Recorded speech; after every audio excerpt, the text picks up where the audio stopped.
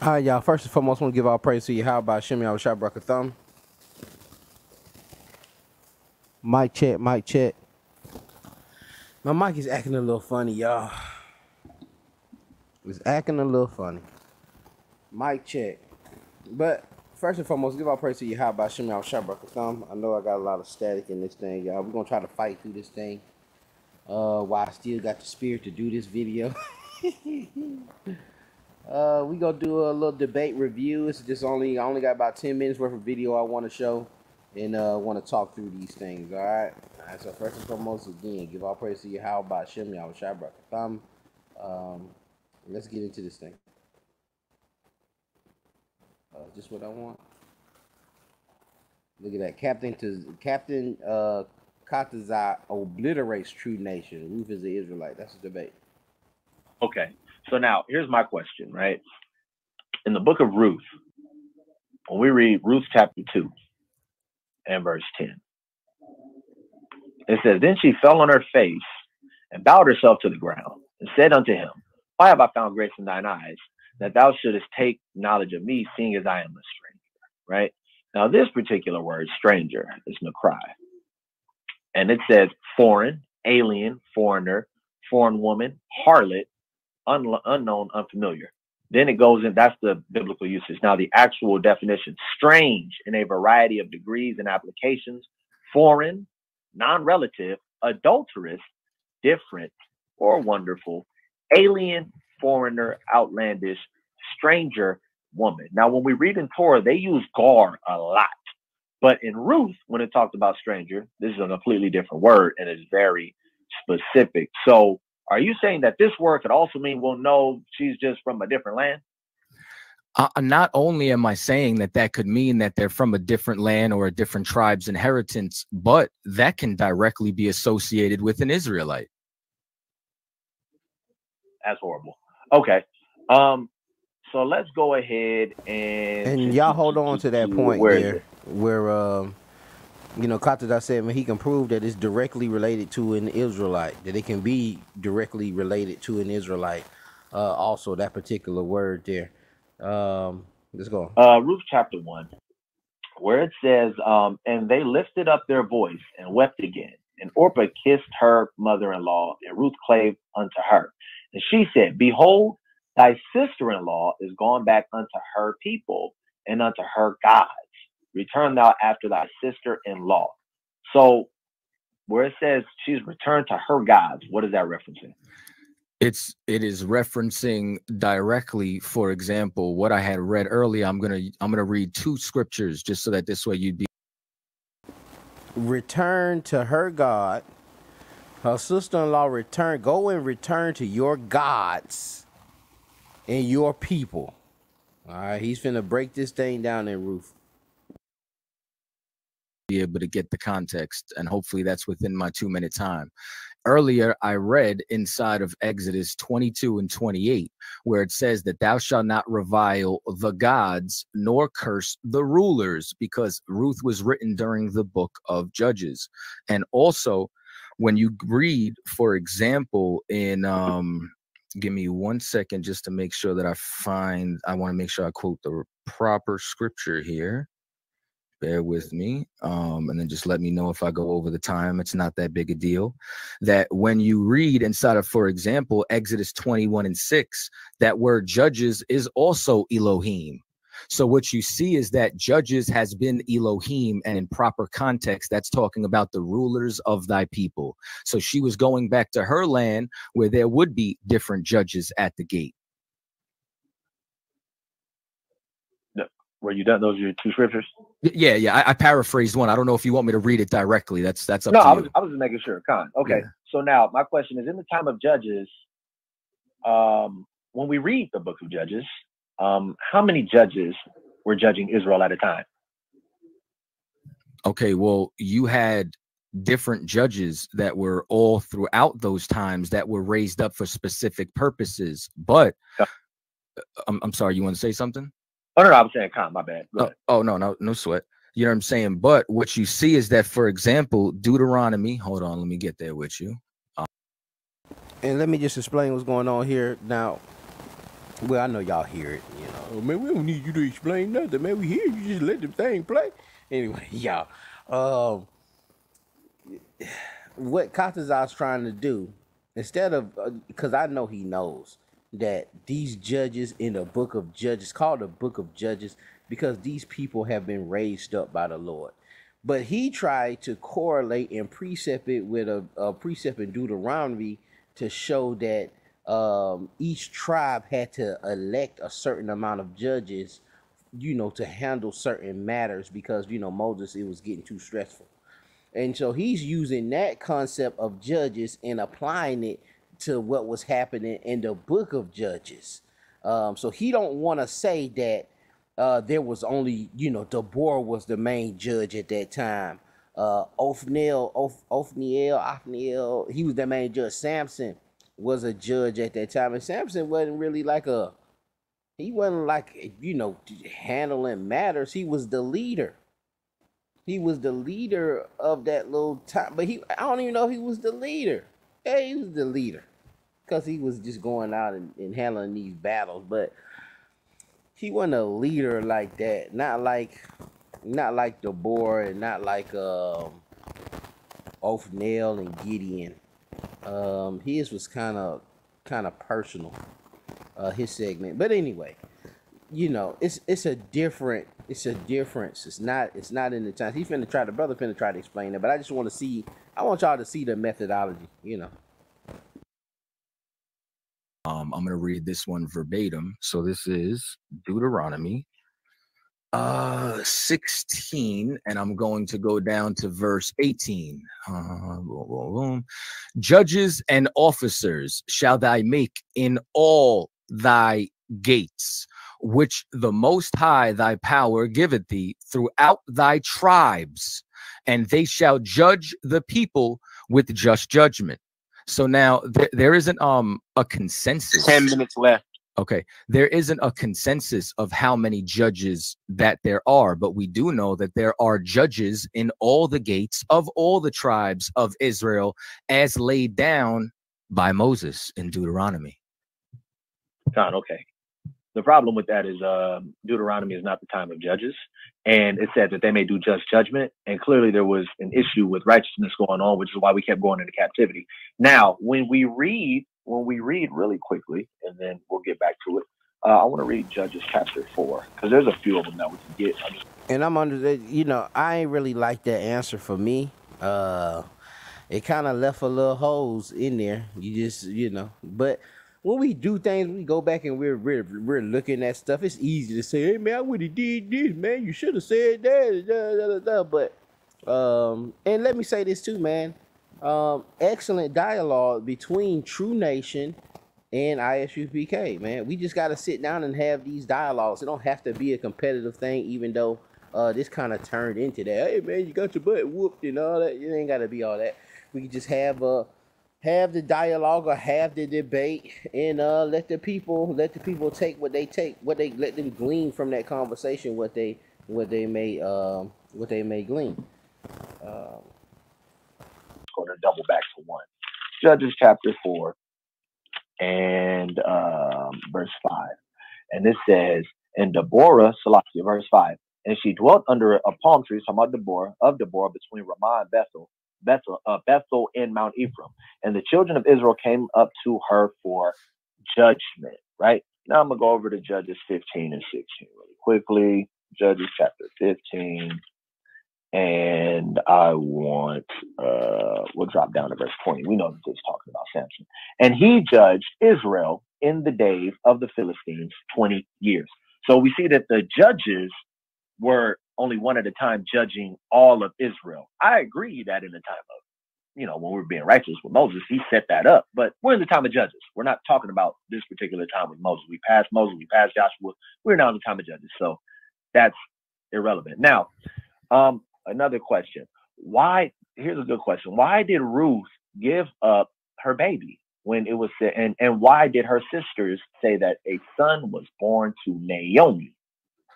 That's actually a very good question. So the reason being is because, one, that's Naomi's grandson. You understand? Like that baby is Naomi's grandmother. I don't know if you have kids, Darash. But when my child was born, my son's mother was in the room, and after the baby was born, it went in my arms, it went in her arms, it went in the nurse's arms.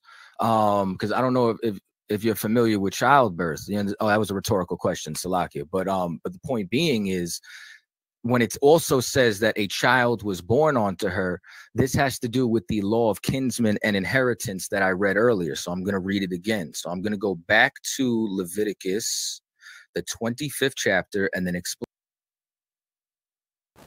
And see, that first part was fluff. Now he get into the real reason of the inheritance. But the first part about, hey man, you know, the grandma was there at the childbirth, and you know, the baby was handed to me, and then it was handed. That was all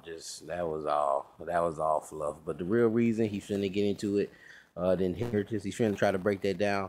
And also Darash, he did kind of clean it up a little bit and made sure that, you know, that he stated that there was only one judge, pretty much in the times of judges.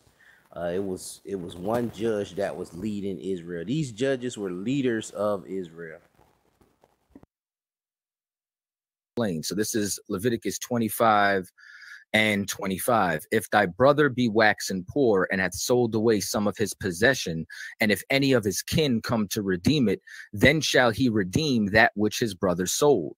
So what happens is Boaz is the nearest of kin who's stepping up into the role. That's why when you read in Ruth, the 4th chapter, they had a council, you know what I'm saying, where Boaz went and sat down in front of the elders at the gate. And they went and had a talk about who was the nearest kinsman who would redeem the inheritance. So the child that was being laid down was going to make sure that that land never left Naomi's remnant of her family, because the only one left in Naomi's family was Ruth. So Ruth went, married him, and now that child that is her grandson is going to inherit the land that once belonged to Naomi's husband, Elimelech, so that this way that name could live on and it never leaves their family, because the Lord would not cause us to oppress each other and lose our inheritance. That's horrible. So one, yes, I do. I actually have 2 children. Now, my question was, why was it that a child was born unto Naomi? That was the question. Why was it born to Naomi? You know, he went in and tried to give the inheritance thing, but it just goes into Boaz. It's not explaining. He's not really explaining why that child went to Naomi instead of Ruth. He started getting into what Boaz and all of that is talking about. He asked you about Ruth. Why is Ruth giving up this child to Naomi? A child is given to Naomi. Let's go. We're gonna skip it. We're gonna watch this other video. That was one, y'all. Hey, this ain't gonna be a long video. What was the verse? In Shalakia. It was a long debate. This is like a hour and a half, close to 2-hour debate. So go to Cross the Line Radio, watch the debate. You know, I only took the Q&A, but I did watch the whole debate. Katazai's main ISUPK Captain Katazai, his main focus was on the geology, or the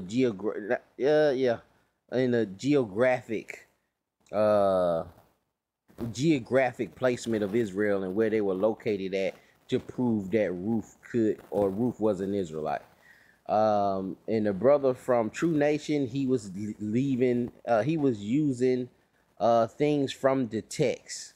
He was using verses and precepts from the book of Judges, you know, dealing with Ruth, to establish his point. And that's why I kind of sway more with him, because it was, you know, you're gleaning from the actual text, and not, you know, bringing in pre-notions from other texts like Deuteronomy and Numbers to show or to try to prove that these people here, because you know, people get shifted around, and you know, you don't know exactly who there and who's sitting in these locations. in the years between this thing, you know, you're estimating that. And to just say that it's just all Israelites in one particular area is problematic to me. You know what I'm saying? There was always strangers. There was always heathens that were around us and that were sojourned among us. But let's look at this second video here. Let me see how. Is King David an Israelite? Yes or no? Yes. I am in Psalms, the 69th chapter and the 8th verse. I'm going to read it. I am become a stranger unto my brethren and an alien unto my mother's children. Did King David say this? Yes or no?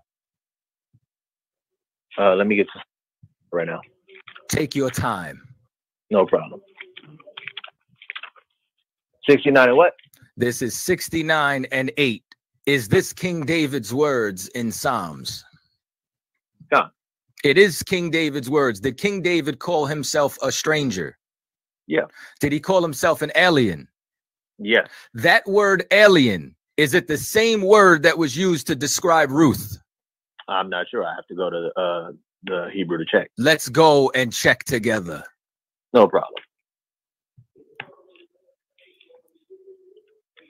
Psalm 69 and verse. What was the verse? Verse was 8. Verse 8.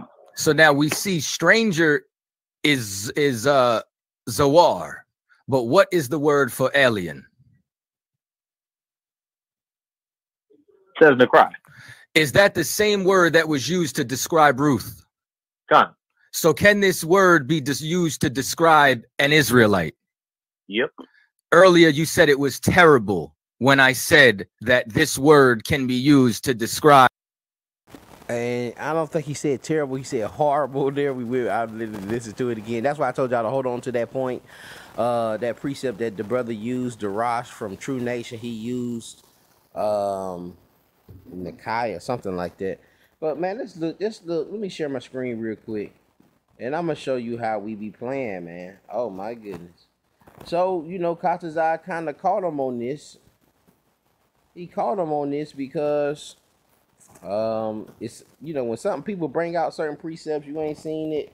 You know, if you got to just glance at it, you got to give it to him. But if you just read the text, and he could have picked up, but it just could have, would have, should have, man. And all that, you know, but all that ain't necessary. He didn't pick up on it, so. But let me show you what Katazai did here. Hold on, let me share the screen. Tab here. The multiverse, look up. All right, y'all. Psalm 69. We'll go up. It was verse 8 here.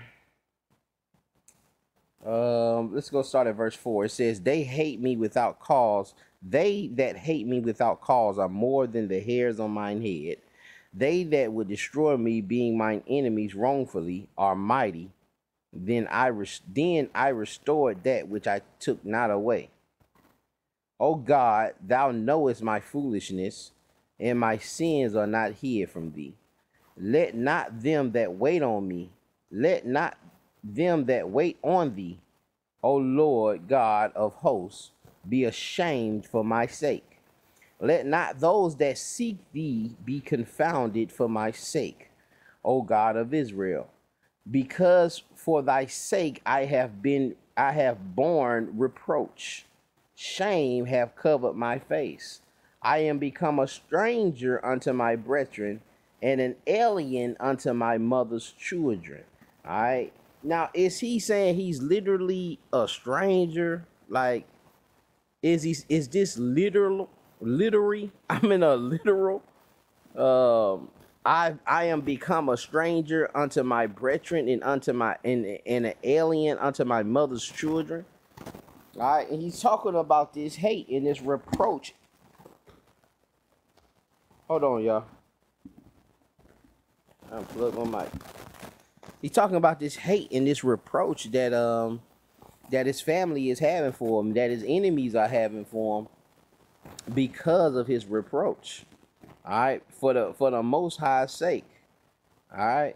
So when he's reading this, I am become a stranger unto my brethren and an alien unto my mother's children. This ain't saying that he's moved away and that he's from another land. And that's what I would have asked him. Maybe, I don't know. You know what I'm saying? But I would have explained. I would have wanted to hear the explanation of how does one become a stranger, and does this fit this particular text? You know, a lot of brothers say, well, he became a stranger because he fell into sin. Um, and if that's the case, then, you know, most of Israel, we should see that throughout the whole text. Most of us would be strangers because we all fallen into sin and not lived according to thus says the Lord. So he kind of got him in. He kind of finessed him with this one. Am I become a stranger? I am become a stranger unto my brethren and an alien unto my mother's children. And that's pretty much saying, man, my folks is not claiming me. All right, they don't want nothing to do with me.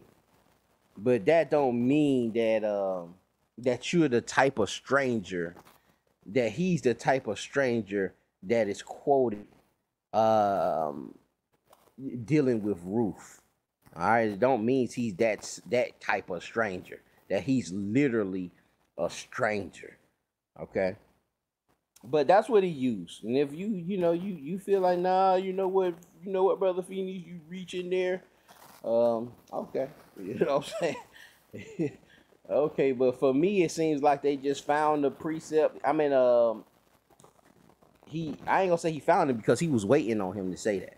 He was waiting on him to say that, stranger, and he was gonna go here. This was already planned. He had him lined up already. That's why he's so confident when he comes here.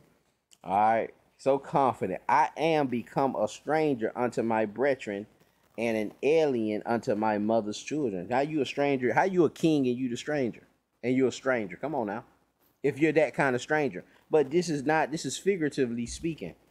All right, he's speaking in a metaphor. All right, he's just saying, man, these folks don't want nothing to deal. They don't want nothing to do with me. As if I was a stranger or an alien. You know what I'm saying? But you can't be no darn alien to your mom, to your brothers and sisters. To your literal brothers and sisters. Your literal brothers and sisters. So this is just saying, man, hey, I don't want that. I don't want, these folks don't want nothing to do. And let's look at comparative text, see what we got. Hold on, y'all. Psalms 69, 8. Let's see if we can find it in Bible Hub here. Bible Hub. Here we go. Even my own brothers pretend they don't know me. They treat me like a stranger. I am a foreigner to my own family, a stranger to my own mother's children. I've become a stranger to my brothers, aliens to my mother's son. Same thing here, same thing there, same thing. I become estranged from my brothers and a stranger to my mother's son. We got estranged. Estranged. I am like a stranger to my relatives, like a foreigner to my family. I've become a stranger to my own brothers, a foreigner to my mother's sons. I've become a stranger to my kindred, an alien. I've become a stranger to my, and Katazai deals with music, and he knows metaphors, and he knows when someone's speaking figuratively, man. I know he know that. Oh, y'all couldn't even see that. Stop sharing. Stop sharing. Share this tab instead. I'm sorry, I ain't let y'all see. But foreigner to my own family, stranger to my own mother's children. Even my own brothers pretend they don't know me. They treat me like a stranger. I've become a stranger to my brothers, an alien to my mother's children, and estranged from my brothers, and an alien to my mother's sons. But again, here he's talking about the reproach. All right, let's go back here. But like I say, he got it in. Fair all his Well, I forget how that quote go, man. All is fair in game or something like that. But hey man, he An got it through. Israelite. He got it through there. Let me pull it back a little bit, show you how he finessed it. It's used to describe an Israel. Zawar. But what is the word for alien? Says Necry. Is that the same word that was used to describe Ruth? Con. So can this word be used to describe an Israelite? Yep. Earlier, you said it was terrible when I said that this word can be used to describe an Israelite.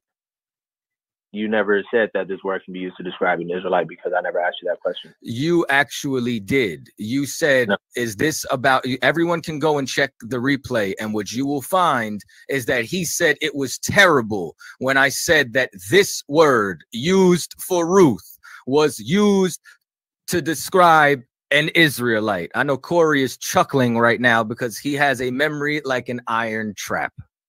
I cannot wait for y'all to see the replays and to see that he is sadly mistaken on that point.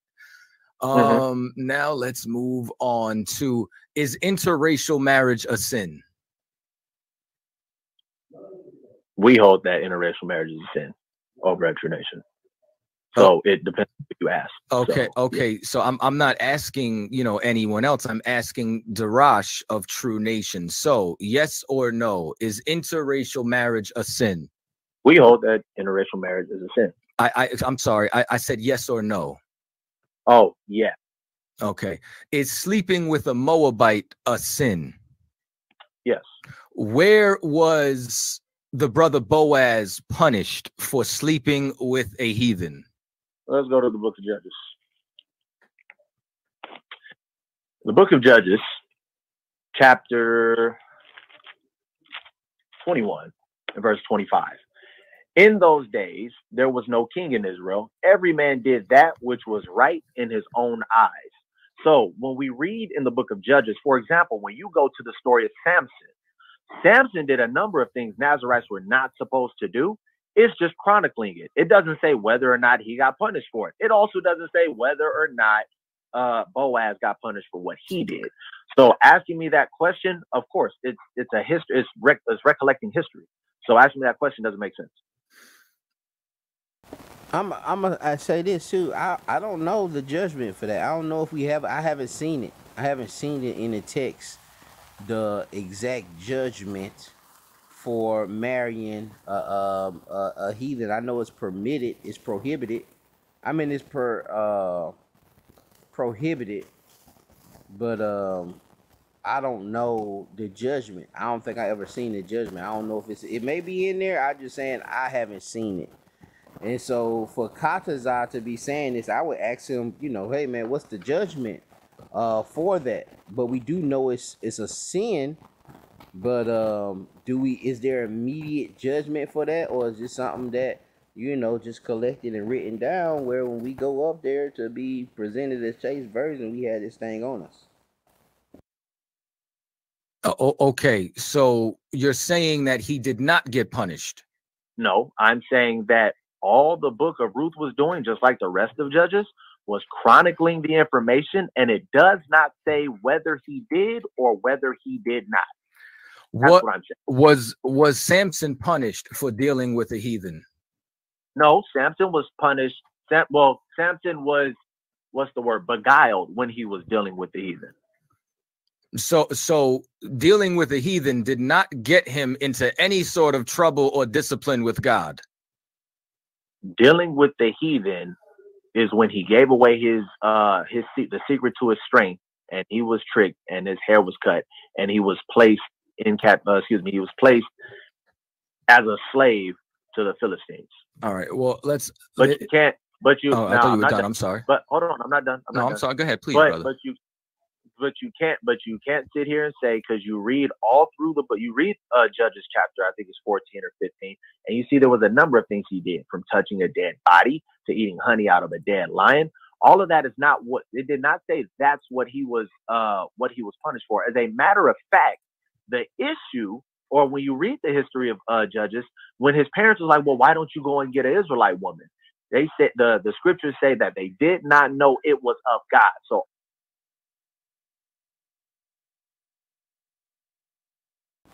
And that's about all we got, y'all. You know, like I say, man, y'all go check that debate out, man. Salute to both of those brothers, man. They both had some great points. I do lean more with Daraj, but you know, Katazar made some good points, and like I say, he was battle ready. That Psalm 69 was, I said, ooh, he got him. But nah, man, I you know, you know, David was speaking figuratively. I think too, man, that he's honest enough. Uh, Captain Kaltazar is honest enough. If you had to ask him that, is that figuratively or literal? And if you would have asked, and then I would have asked him, is Naomi's use of that word figuratively or literal? If she's literally talking about um, her being a literal stranger, is she speaking literally when she's saying that? Or, you know, especially when you go into Psalms, it's a song. But anyway, y'all. Man, I hope this thing edifies anybody. Y'all go check out that full debate there. I just wanted to do a little quick review on a couple of these topics that I seen brothers going back and forth on. But them were some of the main topics there. But it's definitely some more meat if you go to Cross the Line Radio and watch that video there. Shalom, Israel.